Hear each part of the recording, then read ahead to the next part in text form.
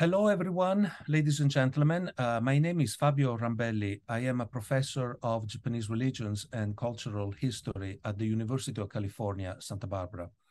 And it is a great pleasure for me to be here today with you to talk about the Grand Shrine of Munakata, its deities, and a broader context in terms of the sea and religiosity in Japanese history.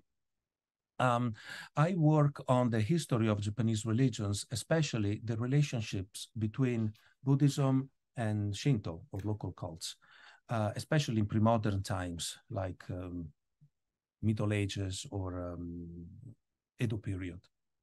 Oh, and of course, I'm also interested in modern and contemporary Japan. I go to Japan and I like it very much. So it's not that I live in the Middle Ages. But a lot of very interesting things happened in Japan in the Middle Ages and in the Tokugawa period, and that is what interests me. In addition to the sea and religion, I'm also interested in the role of material objects in Japanese religions. Especially here in America, a lot of people think about Japanese religion in terms of spirituality, spirits, beliefs, prayers, but a lot of Japanese religion is really about using objects, like the Butsudan, going to a temple, buying omamori, and doing things with that. And again, not only Japanese religions is like that. A lot of other religions do use objects for religious purposes, right? To communicate with the gods, with the ancestors, with spirits and all that. So Japan is not an exception. But to me, it's very interesting to see how these objects were made and how these objects were conceived, were thought of. So I'm really interested in kind of thought processes, like the intellectual history behind what people do and behind how people live. Another interest of mine, and then I'll stop here because I have something else to say. Another interest of mine is really ceremonial music in Japan, gagaku. And the role of gagaku in not only at the imperial court, the imperial palace, but also at Buddhist temples and Shinto shrines throughout Japanese history. I'm also a player of the sho myself. I play the instrument, and it's a beautiful instrument, and gagaku is a beautiful kind of music. So anyway, here I am, and thank you for listening to me, and I'm ready to start my presentation. So here I am with, so this is the title of my presentation, is Munakata and the Sea in Japanese Religions. And I use the plural because that's what we do here, religions, because there's Buddhism, there's Shinto, there are other systems of beliefs. So we like to think of it in a broader sense. Also, when I talk about religion, I know that many Japanese people feel uncomfortable when people talk about shukyo because they think I'm, mushukyo desu, that's the usual answer that they give. So here religion is really conceived in a very broad sense in terms of like shinko, in terms of like general attitudes towards the kami, towards the Buddhas, towards the senzo-sama. It's not really, I don't mean any particular membership in any specific religious organization. So this is how I use it. And in the PowerPoint later on in the presentation, I may talk about cults. Now, in English, cults in this particular context refers not to like strange new religions doing like strange things. Cults is really like worship. It's really, in Japanese, it's really like shinko, what people do towards the sacred, towards the divine. So I don't mean it in any negative way at all. I mean, this is like a technical term that refers, it's a word that comes from Latin, by the way. It's really worship of the gods in ancient Rome. And this is how it's still used in English. Okay, so let me begin with my presentation. So the beginning of my, so the reason I started working on the sea and sea goddesses or gods and Munakata Taisha in particular is because I noticed that, working on, again, the history of Japanese religions, I noticed that there is a certain lack of interest for the role of the sea in Japanese religions. Many people, many scholars, many teachers of mine focus on mountains, as the specific sites of the gods, right? Of the spirits, of ancestors. So here I mean like Shugendo, the role of Yamabushi in Japanese culture. But again, so the focus on the mountains has taken away interest from the sea, which again, I think is kind of interesting, and they become curious, as to why that has happened. Another focus that many people and many scholars have is really agriculture, and especially rice, and the symbolism associated with agriculture. Again, not so much fishing, for example.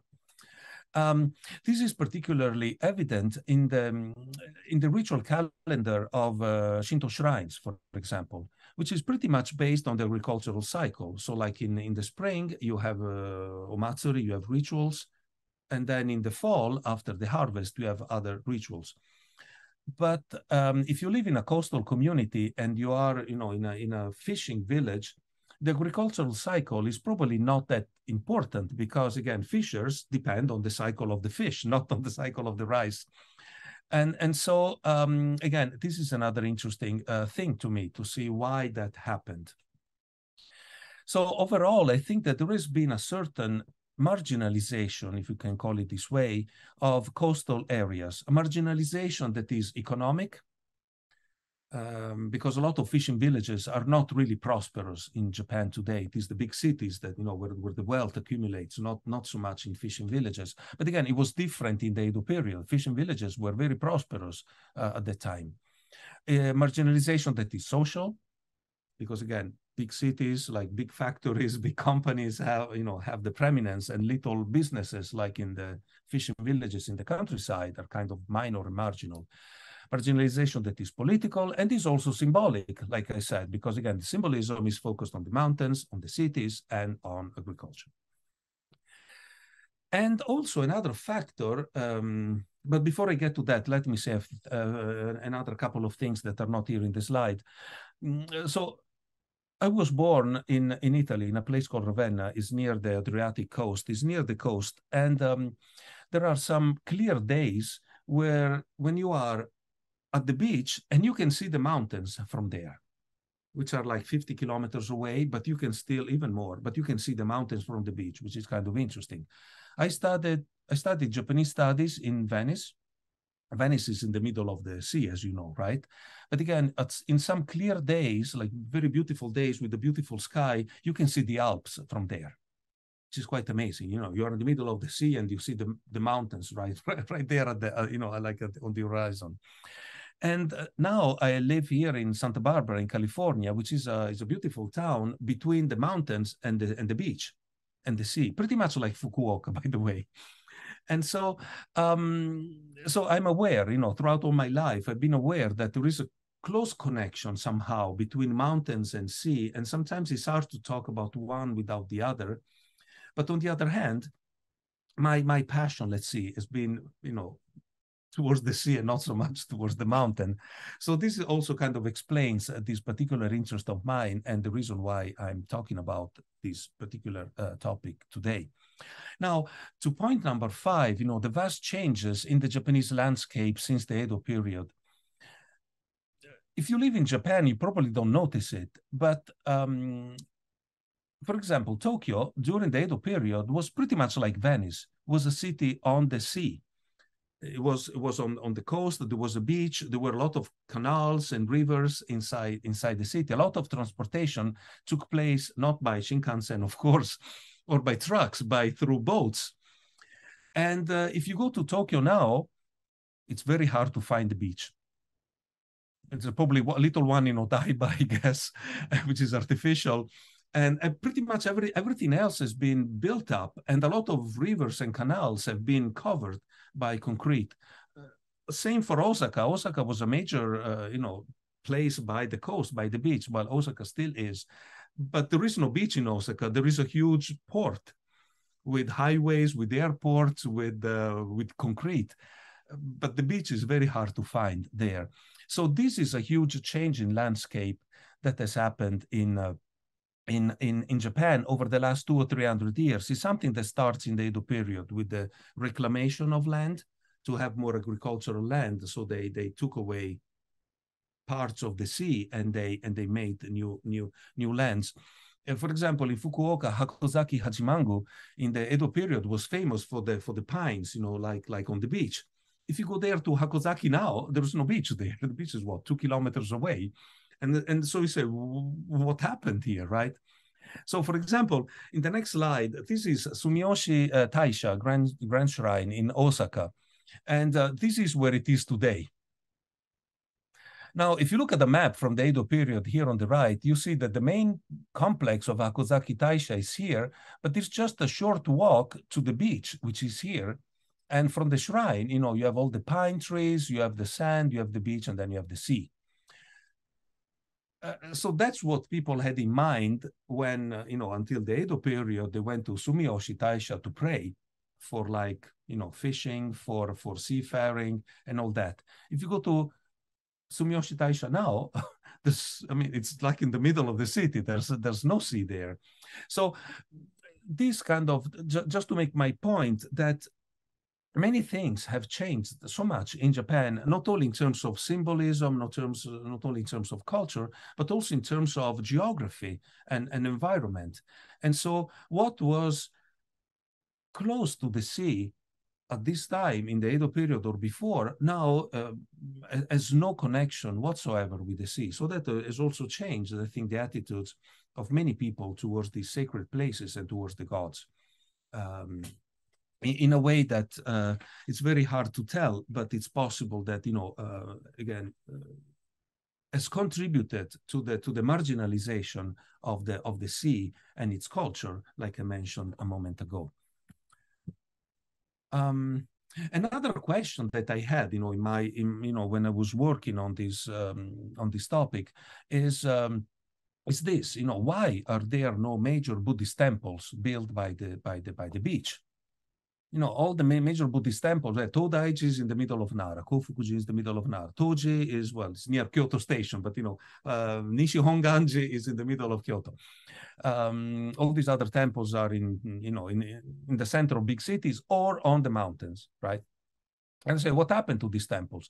Well, before the Meiji restoration and the Shimbutsu Bundi and Haibutsu Kishaku, a lot of Shinto shrines now were actually Buddhist temples. So Sumiyoshi Taisha was a Buddhist temple. Well, at least there was a Jinguji that controlled the Taisha. Kompira was a Tendai temple in Shikoku, right? Hakozaki Hachimangu was also controlled by a Buddhist temple. Tsurugaoka Hachimangu, of course, that was also Buddhist temple, and so far, and so more. So many of what we now consider as Shinto shrines and have a particular relation to the sea were in fact either Buddhist temples or they were controlled by Buddhist temples. So Buddhism did have this strong connection to the sea that we don't see today in Japan anymore, because again, Buddhist temples have been separated from the Shinto shrines and they are located either on big cities or on mountains. So again, this is another change in the history of Japanese religion, but it's also change in the geography of the sacred, let's say, that has made it difficult for us to see this particular connection between the sacred religion and the sea in Japan. Other examples, Shitennoji in Osaka, of course, that was near Naniwa Harbor, right? Now it's in the middle of the city, but that was really by the beach when it was built by Shotoku Taishi many centuries ago. Munakata Shrine itself had a Jinguji, from which it was separated. It's not clear to me why. I think in the Edo period already, but there was this close connection to the Buddhist temple that the Buddhist temple is still there now, but Munakata Taisha is completely independent from it anymore. So again, all these connections, I think, that were there in the past and they are no longer there, are to me very interesting to explore and to see the complexity of these religious beliefs and rituals in pre-modern times, when all of these different influences and different components were together, right? So you have the Buddhist component, the Shinto component, you have local traditions, and then you have, again, the sea out there. So A question that, comes up when we talk about these things is that, well, you talk about sea, the role of the sea and religion, but are there any specific sea-based religious traditions, right? Because again, if you talk about the Yamabushi, they go to the mountains and they do specific things on the mountains that they cannot do anywhere else, right? So there is a clear connection there between a religious system, Shugendo, and the mountain, right? If you are in a village producing rice, there is an agricultural cycle there with specific rituals that are connected to the development of rice, right? So you see a connection there between the shrine in the village and the place where it is built. How about the sea? Are there any particular religious things that you can only do at the sea and not somewhere else?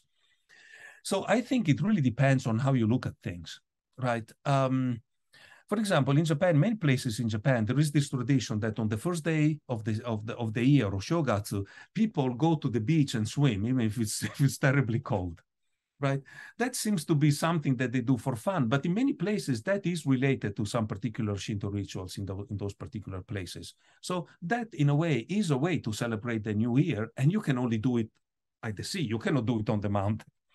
So this is something that shows a deep connection between those communities, those people, and the sea. There are boat construction rituals.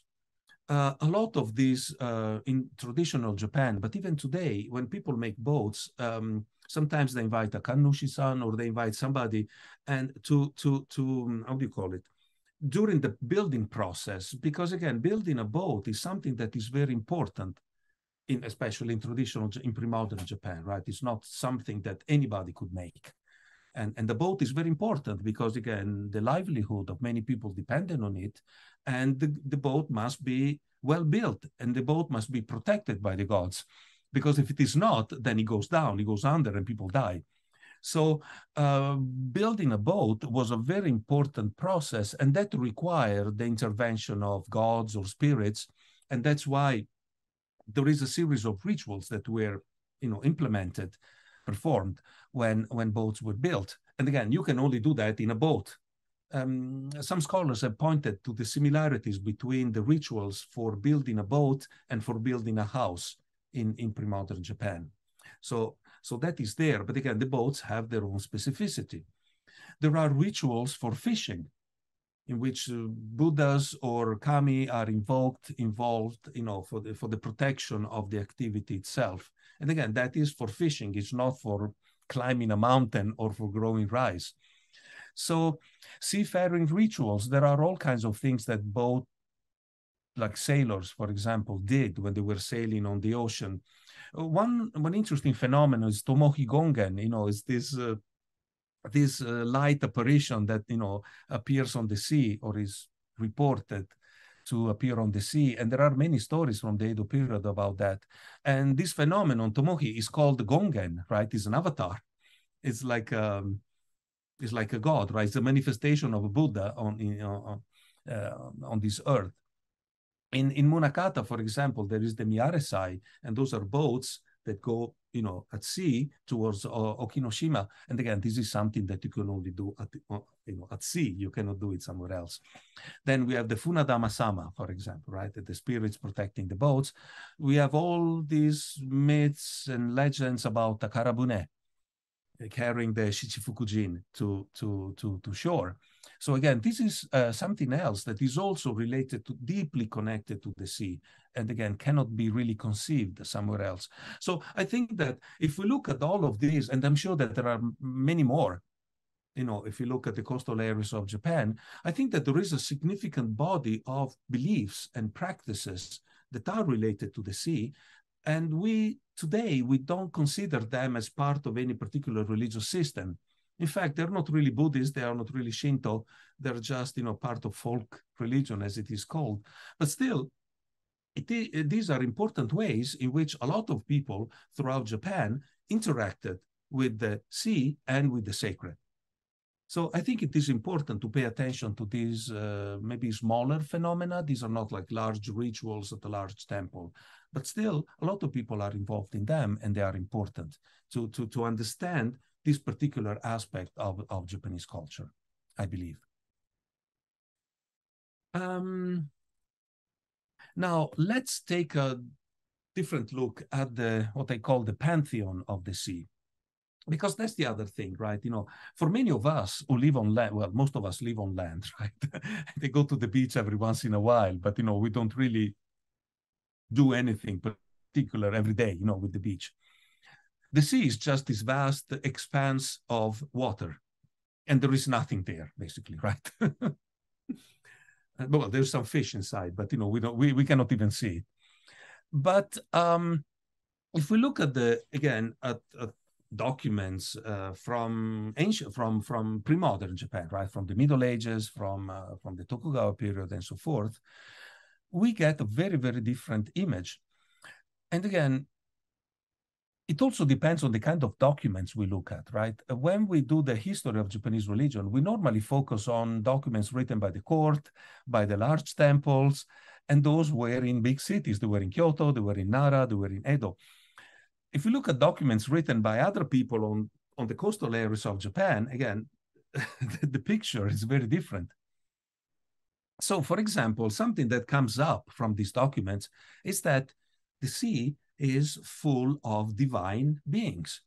There are sea gods, there are divine fish, ghosts, spirits, all kinds of beings live in the sea. So it's not that the sea is empty. The sea is full of sacredness from that particular perspective. So, for example, there are sea deities here. There's Ebisu, Kompira, which is now called Kotohira, but Kompira is the old name. Benzaiten, which is a sea goddess from India. There's Maso, also called Seibo in Kyushu in particular, which is a Chinese sea goddess, right? Empress Jingu is also worshipped as part of the Hachiman triad. So again, she's an empress, but she's also, well, Hachiman is also Ojin Tenno, right? So, but she is deeply related to the sea, and again is part of the cult of the worship of Hachiman.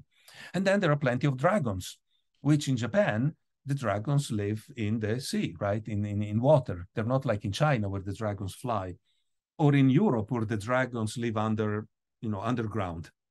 In Japan, the dragons are sea animals, and that's because they come to Japan from India through Buddhism. And so, but you can see how many important gods are related to the sea. This is a beautiful image. It's the map of Japan's earthquakes. You see that, so the things there in the middle, that is Japan with the 66 provinces of traditional Japan, and that's surrounded by a huge dragon. And these little, these things here, which represent kind of the scales of the uroko, right, of the dragon. These are records of earthquakes that happened here and there in Japan. And this is a kind of a sword that is placed here on the head to keep it down so that it doesn't move. And so again, dragons are also related to earthquakes in traditional Japan. But it's kind of interesting that, the Japanese, or some Japanese at this time, imagine Japan as literally surrounded by a huge dragon. So again, the sea is not empty, but again, it's full of all kinds of things that determine our lives to an extent. Another aspect, which for us contemporary people is probably a little alien, a little strange to understand, is the fact that certain sea animals also had a divine symbolism. Pretty much like, I don't know, the dove is the god Hachiman, or the deer is the god of Casca, Taisha, or, other divine animals like that. Sea animals also have this kind of divine power. Whales, for sure, right? Whales are, in many places of Japan, were considered emanations, right? Incarnations of the god Ebisu. Dolphins also were considered in some places like messengers some god, Benzaiten in particular, I've seen. Sea turtles are also mediators, right, between land and the bottom of the sea, like Urashima Taro, the legend. And so again, these are kind of animals. They're not really, really like regular animals. They have something some kind of superpower, let's call it, to them. Salmon is also a divine messenger. In Fukuoka Prefecture, there is a Sake Jinja, right, where salmon is worshipped as a divine being. And catfish, of course, right, Namazu, is traditionally, well, in the Edo period in particular, associated with earthquakes and the control thereof. So again, these are not just, at least in the imagination of pre-modern Japanese people, these were not just regular fishes or animals, but they were, again, divine entities that required a particular attention. So it was possible to catch, to hunt the whales and the dolphins and all of these, and people were able to eat them and use them, but not always, not all the time, not everywhere. And even when it was possible to catch them, whaling, like hoge, right? Whaling was a specific and ritually controlled activity. And in many villages of Japan, whaling villages of Japan, there are cemeteries for whales, because people acknowledge that the whale is not just any fish, any regular animal. It's a special being that brings all kinds of things to this world for us. Here I have a couple of images.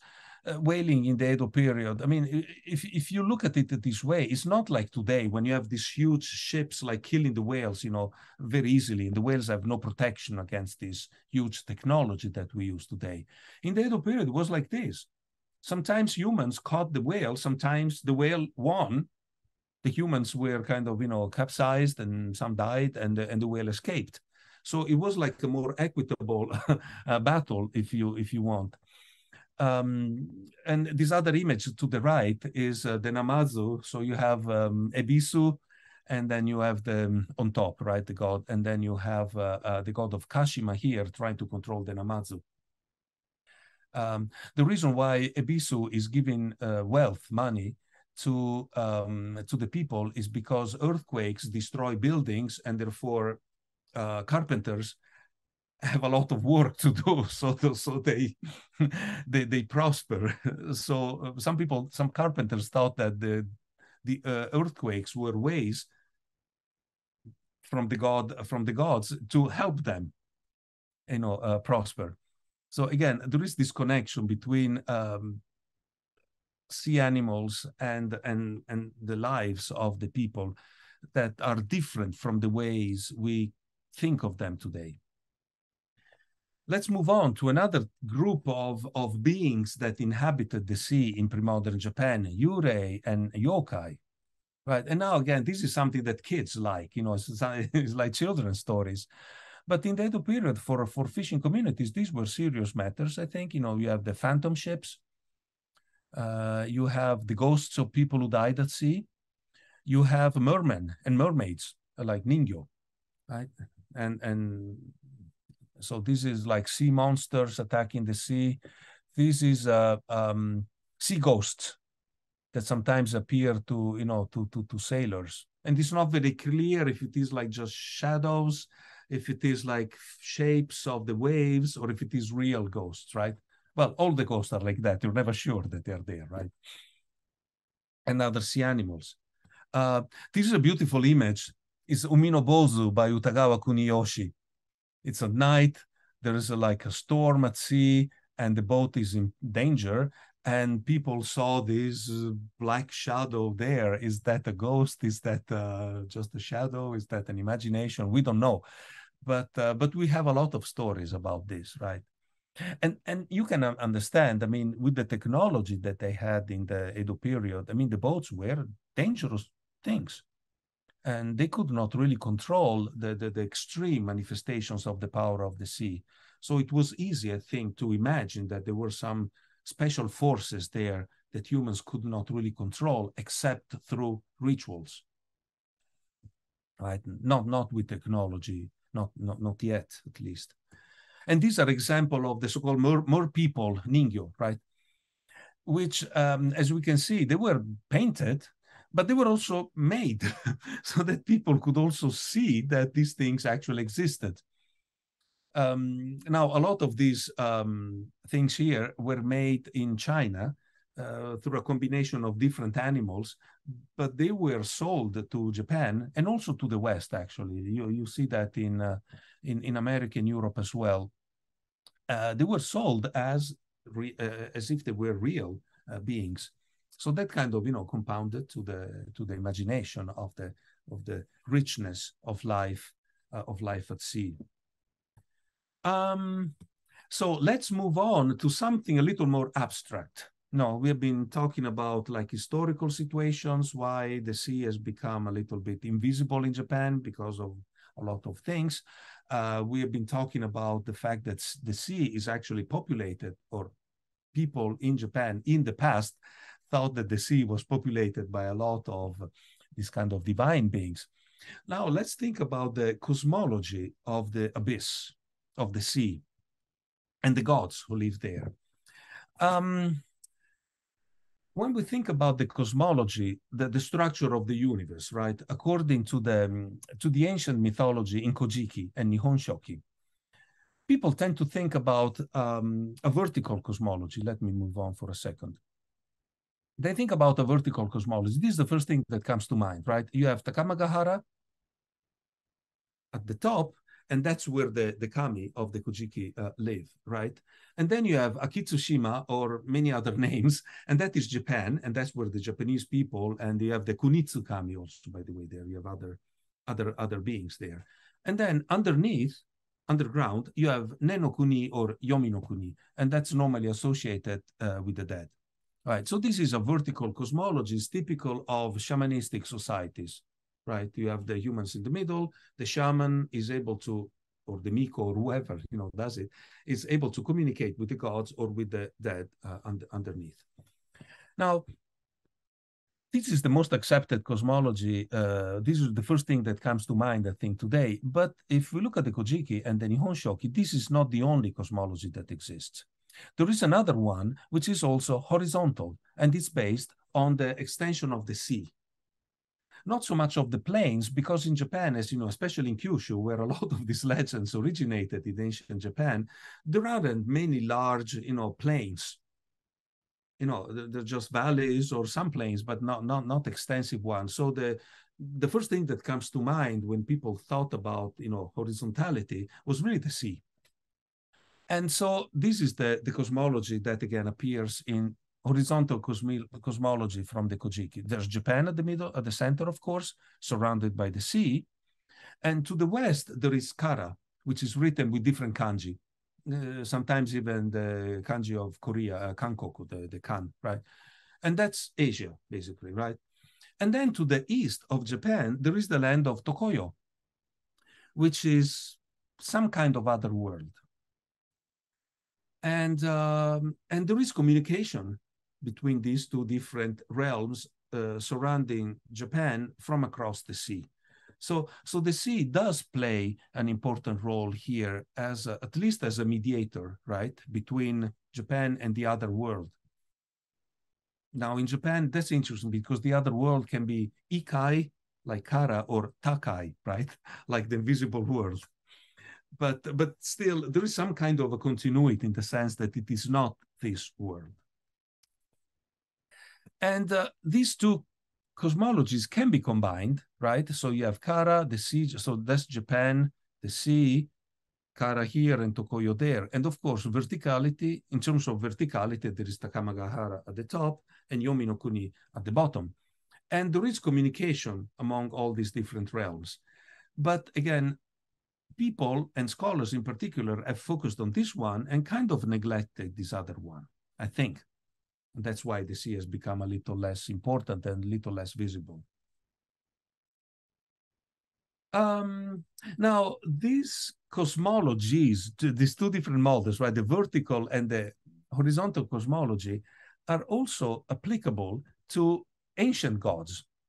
For example, if you look at two sea gods, and again, sea gods are really some of the most ancient gods mentioned in the mythologies. They're not something marginal or something. They're really, really important. I mean, Watatsumi and Sumiyoshi and Munakata are really, really important in the early cosmology, in the early mythology of Japan. So if you look at Sumiyoshi and Watatsumi, these two gods are vertical, but they don't go from here up. Like I don't know, if you think about like a temple, you have the main temple here, and then you have the Okuno-in at the top of the mountain. Or if you think about a shrine, you have the Jinja here and the Okunomiya on the mountain, right? So they go from the ground up. Here they go from the sea level down. It's a kind of an inverted verticality, which to me is very interesting because, again, this is only applicable to the sea. It cannot be used any other way. I have never seen a god that from earth, on the ground, that goes down. Might exist. I never heard of it. So Sumiyoshi, for example, there is again the god. So Sumiyoshi and Watatsumi are triple entities. It's not just one god. There are three different gods, and it's not very clear how they interact with each other. But there is a Mikoto of the surface, Uatsu, right, of the Ue, of the Omote. There is the Mikoto of the middle part of the sea, and the Mikoto of the Soko, of the bottom of the sea. Same for Watatsumi, right? You have, well, in this case, the kanji are different, but it's really Ue, Naka, and Soko. Which, this is really unique to this type of medieval god.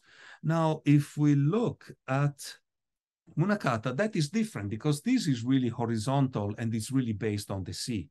So you have Hetsunomiya, which is really the center of the cult, right? Because that is the main shrine and that's where people normally go, also in the past.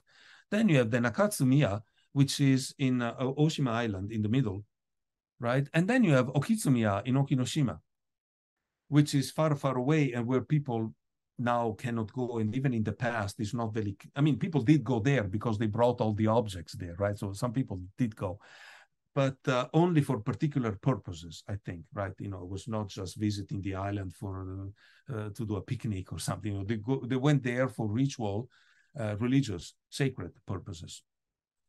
So again, this is another ancient god. It's an ancient sea god, but the cosmology reflects the sea equally, but horizontally, whereas the two other gods reflect the structure of the sea, but vertically going down. So what can we say about Munakata? So, and the sea in general, right? So there are three different aspects of the sacred, I think. You have Hetsumiya, which is near the profane world, right? Is on land, near the settlement, near the town. And then you have the space in between, the Nakatsumiya, which is this island, which is not really the mainland and it's not really the deep sea. And then you have the most sacred place, Okitsumiya, Okinoshima, which at the same time, these are three different areas of the sea. And I think that this is also related to fishing because what you can fish near the coast is different from what you can see, what you can fish, from the deep sea. And it's also related to seafaring, right? Because if you go by boat along the coast is one thing, but if you cross the sea to go towards Korea or China, that is a very different thing. And the technology and the boats and the knowledge that are required are different, especially, in pre-modern Japan. So again, this structure of the three gods of Munakata in particular really tell us something about how ancient people envisioned the sacred, right? So there's something that is close to the profane, something in between, and something that is really far away, almost unreachable, still reachable, but not to everybody all the time, and very far away from the world of humans. So I think that this kind of structure of the divine is really, really interesting. And that exists also in other parts of Japan. For example, Oki and Oku, they seem to be cognate words. They seem to be words that were related in ancient Japanese. Now, Oku is normally used on land, and Oki is used on the sea. But the idea is pretty much the same, that there is something at the omote, right at the entrance, and something very important at the far end. And this could be the far end inside the house, but it could also be the far end on the mountain. Many people think that the model of the mountain or the model of the house is the fundamental model of the cosmology of the sacred. I would like to think that perhaps the sea is the fundamental model of sacred space in Japan, rather than the, so, I mean, I don't know, right? I mean, we don't really know, but given the elaborate nature with which the sea deities are described in Kojiki and Nihon Shoki, like I mentioned before, and the fact that something similar is not really, as far as I know, is not really present for any other deities until much later, it is possible that the sea was really the primary place of the divinity in Japan, and that structure was later then applied to land and the mountains. This is just my thought, but again, I really don't know. I have no proofs about that. Even so, even if that is not true, still I think it's really interesting that through the sea we can take a look at the deeper structure of how many Japanese people imagined the sacred world in Japan. I'm almost done. I have a couple of other slides that I would like to share, but since we have been talking about the sea as a primary or as an important, let's put it this way, important model for sacred space, there are three examples that I would like to bring to kind of explain what I have in mind here. And these are very different examples from very different aspects of Japanese religiosity. One is the great purification ceremony, the O-Harae, you know, the most important Shinto ceremony. The other one is the treasure boats, the takarabune that I mentioned before. And the third one is the boat spirits, the funadama, which I also mentioned before. Now, go here. So there are three images here. This is on the left here. It's an image that I took from a late Kokugaku text. I think is, sorry, I don't, now I'm blanking. I think it's from Hirata Tsutane or some of his disciples. And you see that this is the earth, this is the sun, and this is the moon. And this is how the Oharae takes place. So the impurities from land, from Japan, are swept away by the wind from the mountains down to the rivers, to the towns, you know, to the fields. And the rivers take these impurities to the sea, and where you find different deities, Seoritsu Hime, Ahyaki Tsuhime, Kefuki Donushi, and Hayasasura Hime. These four deities take away the pollution to the sea and inside the sea, and even they swallow it. They eat it so that, you know, it's disposed of. And this is how they imagined. So authors in the Edo period, especially Kokugakusha, they were imagining this big vortex, this is like a uzu in the sea that is kind of collecting the impurities and bringing them down to the bottom of the ocean. Again, the soko, you know, that we have discussed before. So again, this is something similar to the cosmology that I mentioned before, right? You have something that takes place on land, is taken to the sea, and then from the sea is taken to the bottom of the sea. This is a combination of the two cosmologies that I described. And I think it's quite interesting. I guess when people do the Oharae today, they don't really think about all these implications. They just do the ceremony because it's a very important one. But the sea really does play an important function in that ceremony. And also the sea as a place where all of these things happen and are purified. Now, the treasure boats here, these have a long history. I mean, it's not very clear, but it's something that starts in the Muromachi period, apparently. And they carry gifts, precious gifts from beyond the sea. So in that sense, are similar to cargo cults, you know, what the anthropologists call cargo cults, right? When you have these big containers coming from beyond the island, you know, bringing wealth, like an enormous amount of wealth. See, I've been thinking, you know, a ship like that, what kind of wealth can it carry? We have to put again, we have to put this in context. In the Edo period, you know, trade by boat, especially international trade, right, from across the sea, they were only trading the most expensive items on Earth. they were not carrying rice, or they were carrying spices. They were carrying like carpets from India. They were carrying very, very expensive things. And so a boat, even like a smaller boat, like the boat that the Dutch brought to Nagasaki, those were incredibly valuable, incredibly expensive. They could make the fortune of a lot of people, or a lot of people could lose everything, right? If the ship sank. So this, I think, is what people had in mind. We also have to think about at the time in which the takarabune the idea, right, of takarabune begins to circulate, is the time in which the Chinese Ming Admiral Zheng He had traveled from China all the way to India, Arabia, and Africa, and brought back to China all these huge, like treasures. The boats of Admiral Zheng He in Chinese were called the takarabune.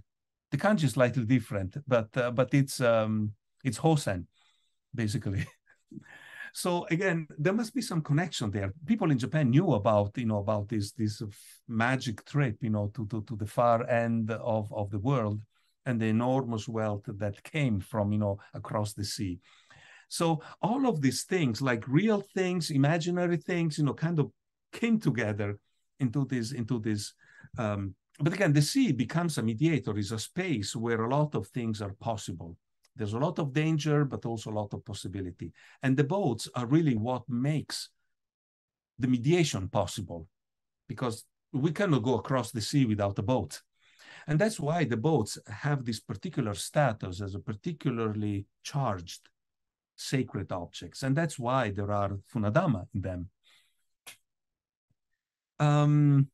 If you look at the funadama itself, funadama is a complex object. So you have these two figurines, man and woman. That's the continuity of the family, is prosperity, right? You have the dice, randomness, because you're never sure, right, if you're going to catch the fish or not, if the boat sinks or not. So there is this kind of challenge, the chance. You have money. If you're lucky, you prosper.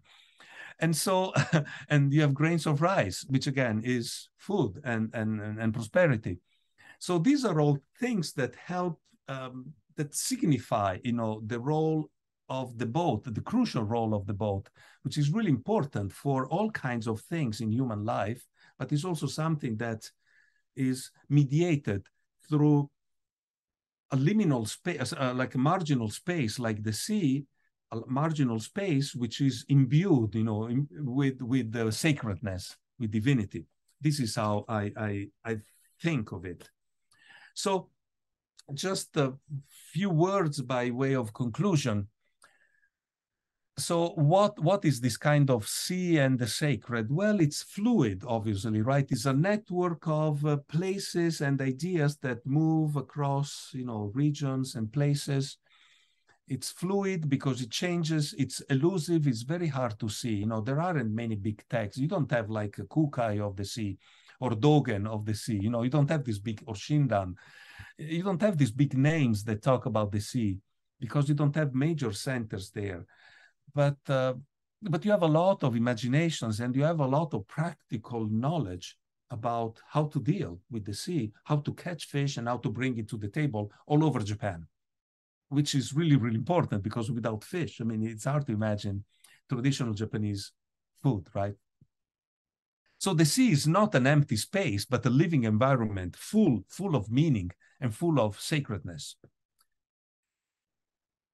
It's also, I would say, a different type of Japanese religions, which is not based on the main cities, is not based on the mountains, is not based on large temples, but is based on small communities and on different types of rituals that we are not really aware of. How about Munakata? Well, Munakata is typical of this sea religion, right? It's a model for the kami and the sea as a model of sacred space, like we discussed. Which again, Munakata again is there in Kyushu, right? But you have branches of Munakata through Benzaiten in many parts of Japan.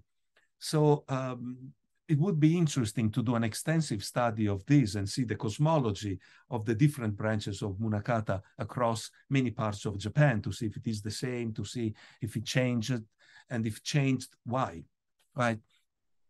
So I also think that it's important to pay more attention to local communities in Japan and their traditions. You know, there is a lot of talk in Japan about machizukuri, right? You know, the revitalization of small communities. But I think that this is important. You know, machizukuri is not, to me at least, is not just building a new museum or building a new bunka center. It's really something about paying attention and how can I say, giving value to these long traditions that are really, really full of meaning, and are also still meaningful today, I think. I don't know, maybe we don't believe that the dolphins are divine, we don't believe in the I don't know. But still, there is an important message there, right, in terms of communication between humans and the sea, humans and nature, humans and the fish. And this is a message that is important. And I think that this should be at the center of any attempts at machizukuri in Japan today, in these little communities. I think they're not little, they're important. So this is what I would like to say. And this is how I would like to conclude my talk today. Thank you all very much for your kind attention, you know, for listening to me for such a long time. Thank you.